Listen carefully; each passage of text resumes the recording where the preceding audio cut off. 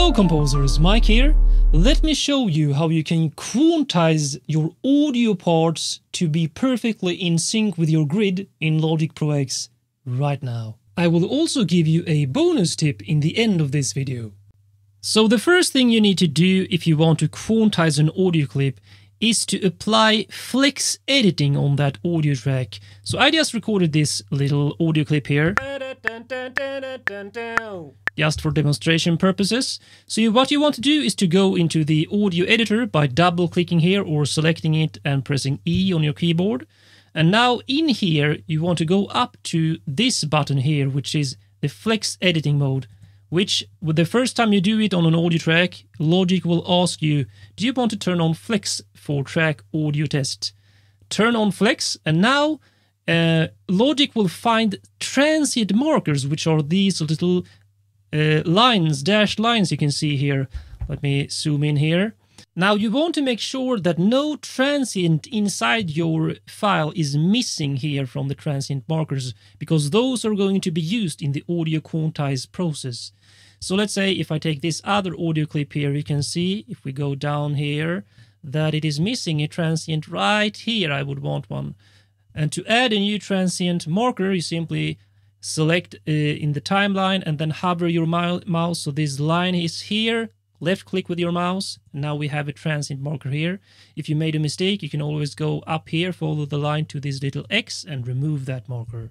So let's go back to the previous example. Now, when you have applied flex mode and you have your transient markers on all transients in your audio file, you can go up to the region here, track inspector, and apply a quantize right on the audio. Let's say an 8 note in this case. And look what happens. Logic actually takes all the individual parts inside of your audio clip and time stretches them a bit and moves them to place so that they are perfectly quantized to the grid value you choose. So I will show this in the context of this little song here. So I actually recorded the main melody line here on my vocals here in this audio track. So listen to how it sounds first.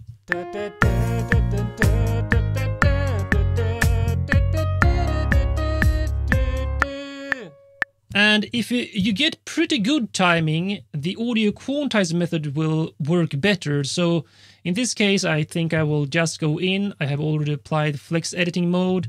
Just add that marker as I showed, like here. Now we have that marker. Let's check the rest. It looks good.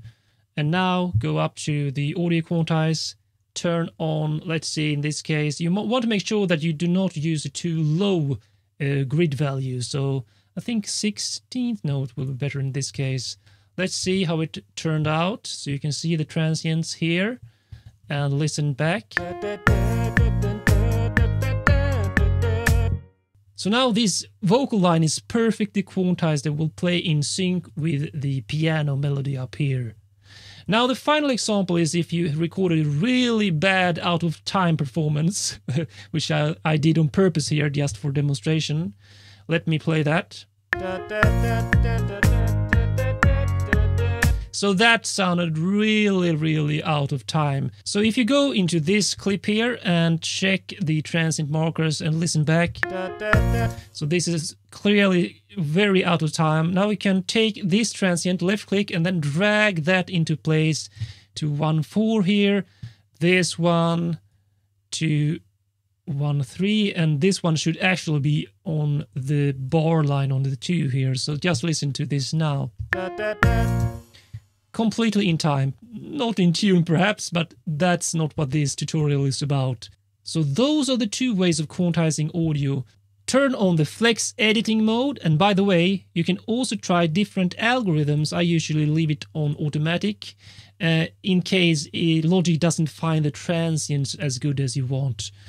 And the other way is to select the transient and then left click and drag them manually until they snap to the grid.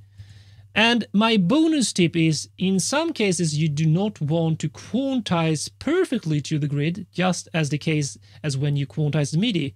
Well, you can actually, if you have applied this technique, turn on the 8 notes here, for example, and then go into more and reduce the quantize strengths so those are not perfect quantized to the grid. So you can take this to 0%, which is no quantize, 100%, and they snap back to the grid. Let's take the marker here so you can see it clearly.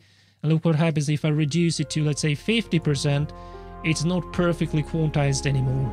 Please like, share, and comment on this video to support my channel, and I will see you in the next video, my friends. Check out my complete video series on Logic Pro X tutorials and tips here on my channel. Learn and master Logic Pro X to boost your music composition and production workflow.